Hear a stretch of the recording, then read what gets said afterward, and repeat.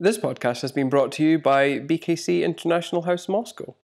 If you're feeling ready to take the IELTS exam with us now, then you can go onto our website, ielts.su. And when you go there, you can enter the promo code SUCCESS to receive a 1,000 ruble discount off the exam. If you're not so ready, however, you can also go onto the same website and book some classes with us. And feel free to come and visit. We'll see you there.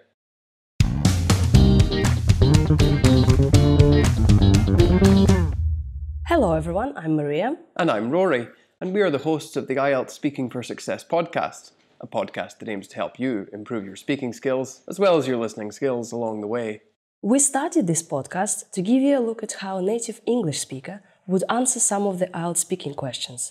For every episode, we choose some of the most common IELTS speaking topics. I ask Rory questions. Now Rory is back from his holiday, hey. Rory gives answers using vocabulary and grammar for a high score. Today's topic is water. Yes, in the speaking part of the exam, they can ask you about water.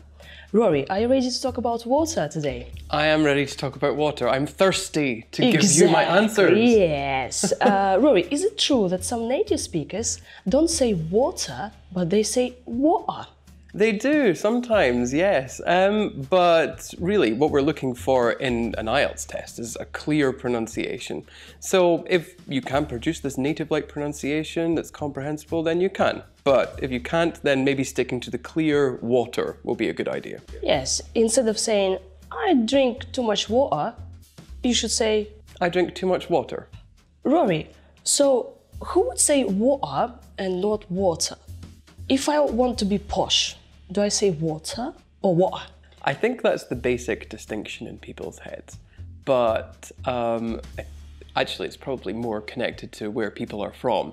So, for example, if you're from an area in the north of the UK, like me, when you're in Scotland, in certain parts, it's totally fine just to say water, and people know what you mean. But could you give me some water? Exactly, some yeah. Water. But closer to the south, maybe around London, where this sort of received pronunciation, this sort of classic British accent is the norm, then people are more likely to say water. I don't think it's about right and wrong or poor and rich. It's more about where you are from. And really, I could understand what you said and you could understand what I said, so is it such a big deal?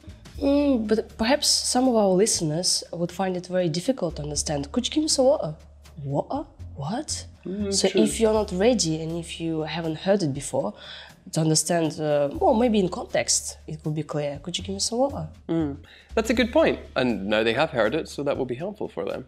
Yeah, so dear listeners, you can choose for yourselves if you want to say water or water. So the first question is, how often do you drink water? I think I drink water as is necessary, really. I think some people like to follow these recommendations of drinking 6 glasses every day, but I just drink it whenever it's necessary. What kinds of water do you like to drink? Well, when I'm at home in the UK, I like to drink tap water because it's filtered just as part of the water system there, so it's okay to drink. But when I'm in Moscow, I drink filtered water, actually, I just drink filtered water. Is water expensive in your country?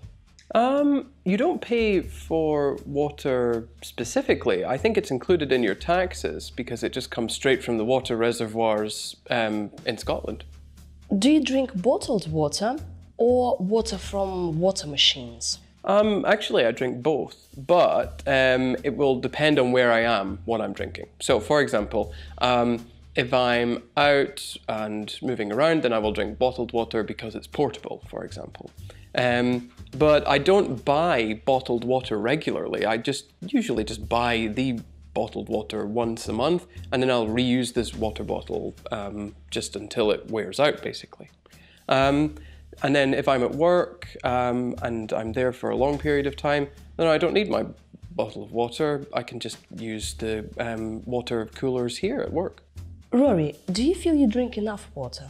I think so. I trust my body to maintain homeostasis just by itself. You know, it should be obvious. When you're thirsty, then you should drink water. You don't really need to be constantly drinking water.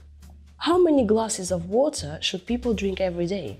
Well, it's like I said, I think people should just drink as and when they need to. I don't think there's like a specific amount for each person.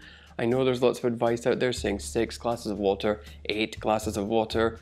But for me, no, just drink as many glasses of water as you need. That's my personal philosophy. Thank you, Rory. You've done very well. Thank you, Masha.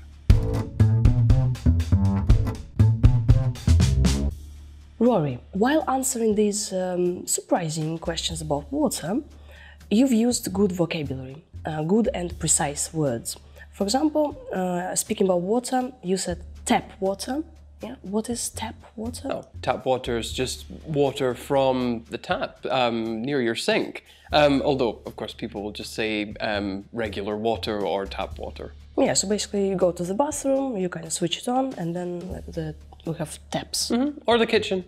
And we can also have filtered water, special filters, or at work we have water coolers. Yes, so sort of different collocations, adjective noun collocations for water, for filtered water or for tap water, and then of course you have water cooler, compound noun, to describe this machine. We can also say bottled water, and water can be still or sparkling. Absolutely. So do you prefer sparkling water with gas? I prefer still water, but I think a lot of people prefer sparkling water because it's the fashion almost. Yeah, so sparkling basically like with this gas bubbles. What about you? What do you prefer? Or still water. Ah, good. Great minds think alike. Yeah, from Baikal. Rory, you've used a nice word, reservoirs. Reservoirs of water. What is a reservoir? A reservoir is just a large body of water. A lot of them are held behind dams or hydroelectric dams, for example. But you can have them just as large pools of water as well. And it's just like a way of storing water for future use, for example. You don't have to wait for it to rain to have lots of water. You have it there and it's ready for you. And we can say in Russia we have reservoirs of fresh water. Well, I hope so. I don't know where the reservoirs are in Russia actually, but at least in Scotland they're usually in the mountains, for example. Can we also say that we, like Rory and Maria, we are reservoirs of knowledge for our listeners? Absolutely, yeah. A reservoir can be like a store for uncountable things like water, knowledge, this kind of thing. Rory, you've used a very interesting word. You said something, homeostasis? What? Yeah, it's a scientific word. Wow, band 9, woohoo! So it's a very precise way of describing the process by which your body maintains stable systems. So things like making sure your temperature is constant, making sure you have enough water, enough food. This is all part of homeostasis, maintaining regular functioning of your body, I suppose. Yeah, so dear listeners, if you want band 9, homeostasis is your word. Wow.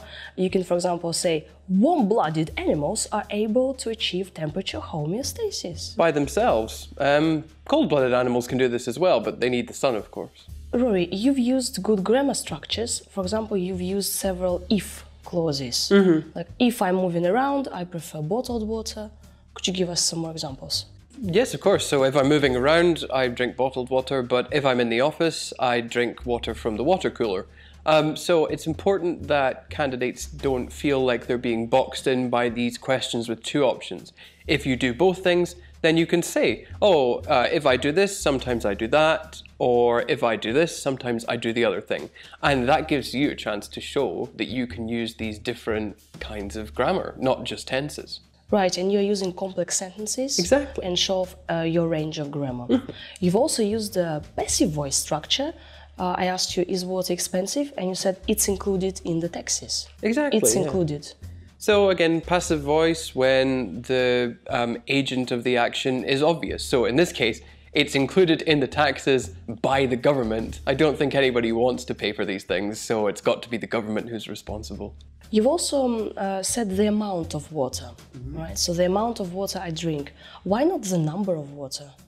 Well, it's like we were talking about when we spoke about reservoirs. Water is uncountable, whereas glasses of water is countable. So if we're just talking about water generally, usually we want to talk about the amount of water, uncountable. What about students? Okay, so we come back to this idea of glasses of water. That's countable. So the number of glasses, the number of students also. Yeah, or the number of water reservoirs. One good phrase you've used is, it's like I said. It's like I said. How can you use it? Well, it's a good idea actually to use this when you're referring back to something that you said previously. So in this case, as I said, we were talking about reservoirs, for example. So you can use this to show that you're keeping track of the conversation with whoever you're talking to. To link your ideas, and it's very natural. It's like I said, I don't drink much water. Rory, thank you very much for your answers. Dear listeners, now you can listen to the answers again and notice good grammar structures and precise words Rory has just used. So, the first question is, how often do you drink water? I think I drink water as is necessary, really. I think some people like to follow these recommendations of drinking 6 glasses every day, but I just drink it whenever it's necessary. What kinds of water do you like to drink? Well, when I'm at home in the UK, I like to drink tap water because it's filtered just as part of the water system there, so it's okay to drink. But when I'm in Moscow, I drink filtered water, actually, I just drink filtered water. Is water expensive in your country? You don't pay for water specifically. I think it's included in your taxes because it just comes straight from the water reservoirs in Scotland. Do you drink bottled water or water from water machines? Actually, I drink both, but it will depend on where I am, what I'm drinking. So, for example, if I'm out and moving around, then I will drink bottled water because it's portable, for example. But I don't buy bottled water regularly. I usually just buy the bottled water once a month, and then I'll reuse this water bottle just until it wears out, basically.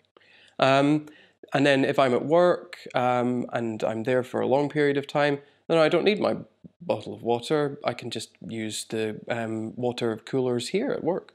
Rory, do you feel you drink enough water? I think so. I trust my body to maintain homeostasis just by itself. You know, it should be obvious. When you're thirsty, then you should drink water. You don't really need to be constantly drinking water. How many glasses of water should people drink every day? Well, it's like I said, I think people should just drink as and when they need to. I don't think there's like a specific amount for each person. I know there's lots of advice out there saying 6 glasses of water, 8 glasses of water. But for me, no, just drink as many glasses of water as you need. That's my personal philosophy. Thank you very much for listening. We'll see you at our center. Bye-bye. Bye.